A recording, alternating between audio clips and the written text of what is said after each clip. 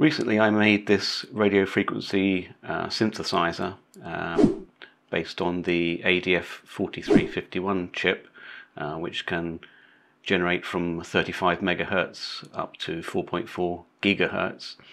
And testing it with an oscilloscope, I realized that we really needed a spectrum analyzer to be able to see the higher frequencies. Now, I don't have hundreds or even thousands of euros, dollars to spend on a spectrum analyzer, but doing some research I came across this, and it cannot be any more cheap and cheerful. These are less than $15, and what it is a DAB radio, FM radio, DVB-T television receiver. The heart of this thing is a Realtek chip called the RTL2832. Some very clever people have realized that you can use this obviously as a software-defined radio. People have written software for it that will enable it to be used as a spectrum analyzer. Let's get this put together and we'll see how useful it can be. The main website for these devices is RTL-SDR.com, and as always, links in the description.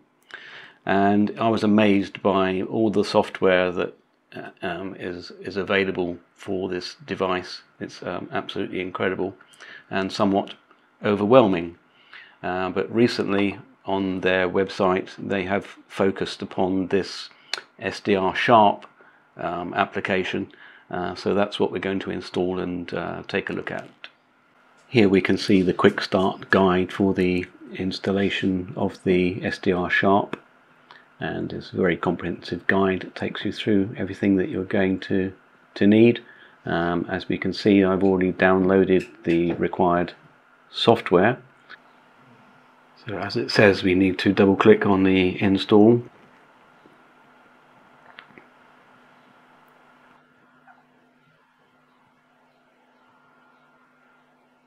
Next we need to plug the dongle in and run this ZA dig.exe, and this must be run as administrator.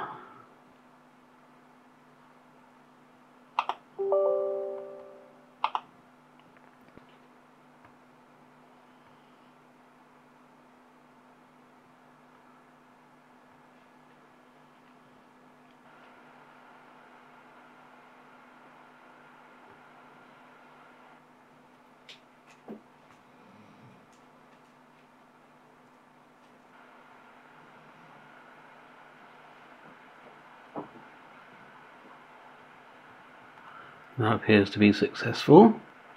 Open Sharp, SDR-Sharp.exe, and we need to select obviously this interface here.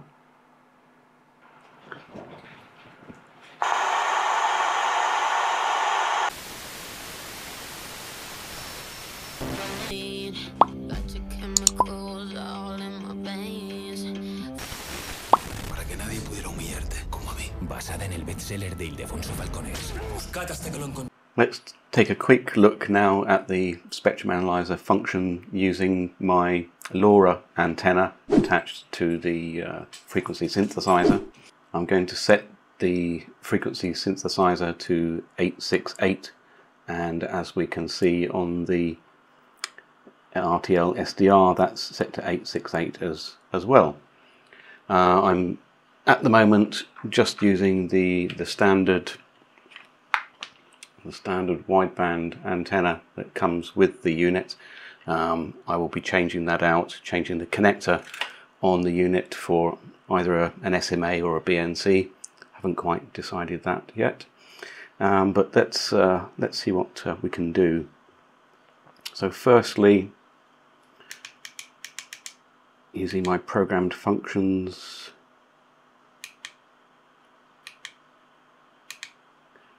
here we can see it's set to 868, and a whole bunch of stuff on the screen there.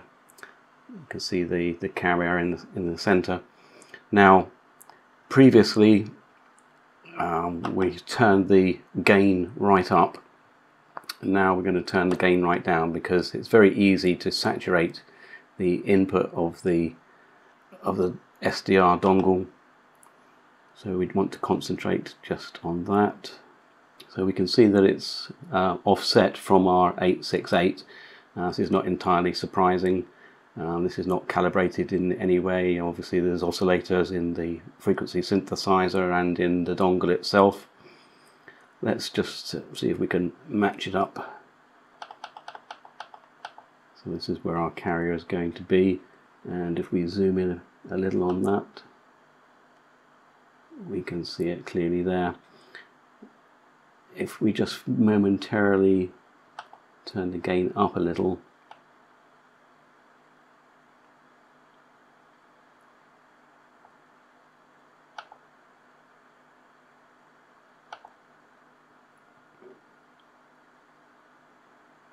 you can see this jitter either side of the main carrier. Now that is just an artifact of the phase noise or jitter. We don't need to concern ourselves with it. Let's just put that gain down again. And if we turn on the sound, as we move the frequency closer,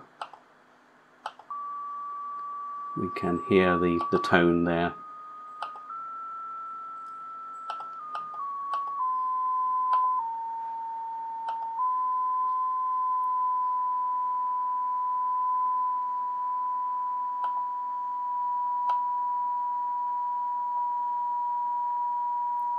So that gets rather annoying after a little while, so I'll switch that off again, but you can hear that. So this is accurate enough for the purposes for which I want to use it. I'm only really interested in the fact that this is an 868 megahertz antenna and not anything else. As it's supplied with a LoRa board, it may have accidentally been sent a 433 megahertz, but we can test that using this very simple setup.